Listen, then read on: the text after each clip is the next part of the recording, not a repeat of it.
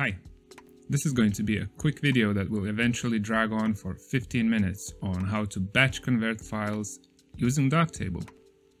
I've been experimenting with developing photos in Blender, and quite a few people asked how I get my camera files into Blender. Simple, I open Darktable, select the file, and click export.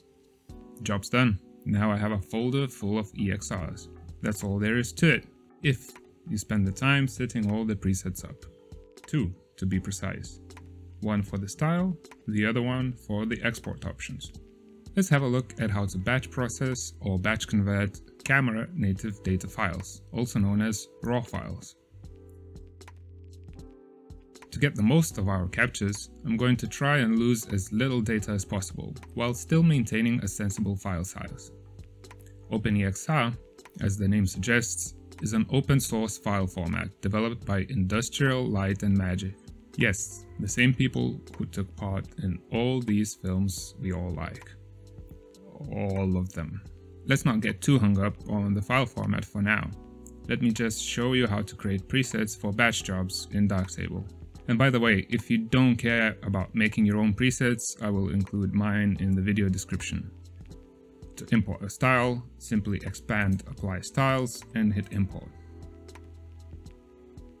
To import a preset, go to Settings, Presets, and click Import. Before we do anything, if this is the first time you're running Darktable, make sure you go to Settings, Processing, and set the Auto Apply Chromatic Adaptation defaults to Modern. Then simply close the window. Okay, let's import some captures. Simply select your camera files and drag and drop them into the light table section. Now select any of them and move to Darkroom.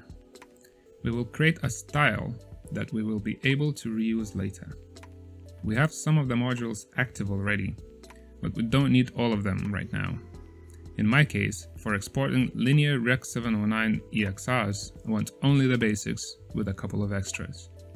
The basics include the white balance module, which is required for the demosaic module. We'll keep orientation. I don't really care about exposure at this point.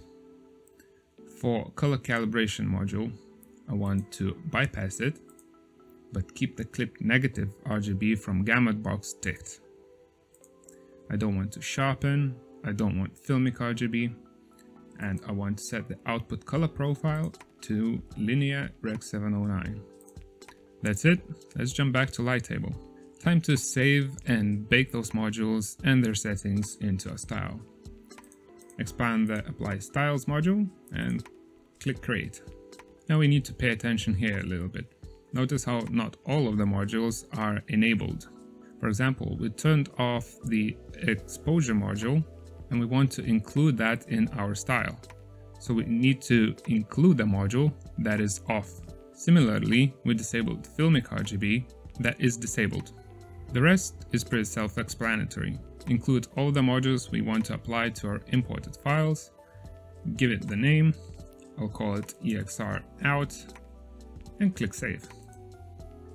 Okay, we've got our style done, which means that we can apply it to newly imported images, like that.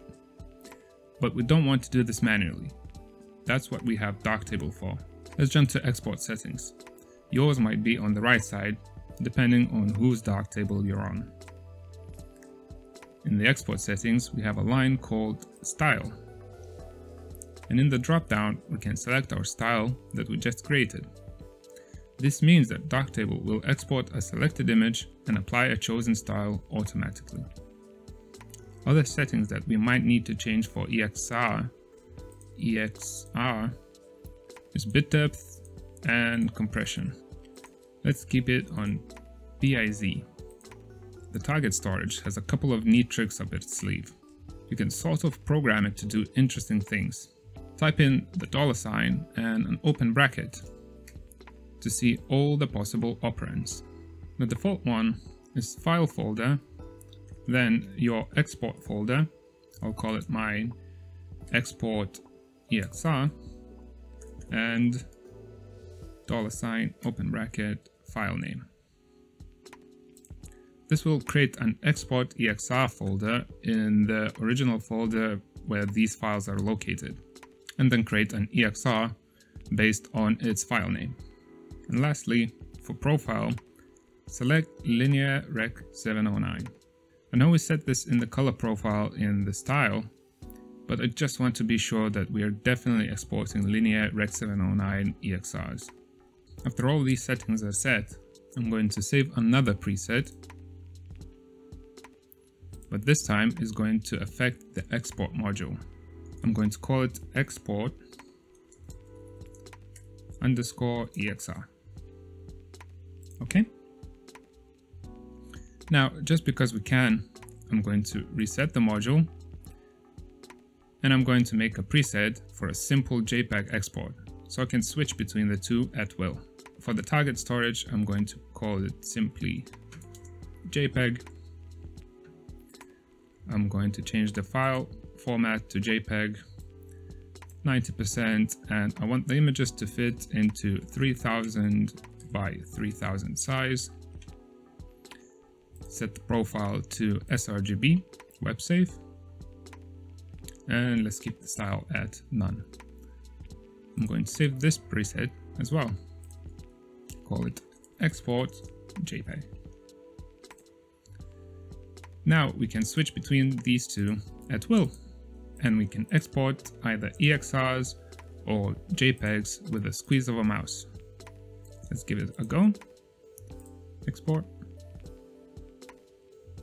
And if we go back to the original folder, you will notice that there's a new JPEG folder with our crappy undeveloped JPEGs. Okay, that goes straight to the bin. That's pretty much for this video. Let me know if you're interested in my experiments with photos in Blender. Don't hesitate to drop a comment. I hope you learned something new today, and I'll see you soon. Bye!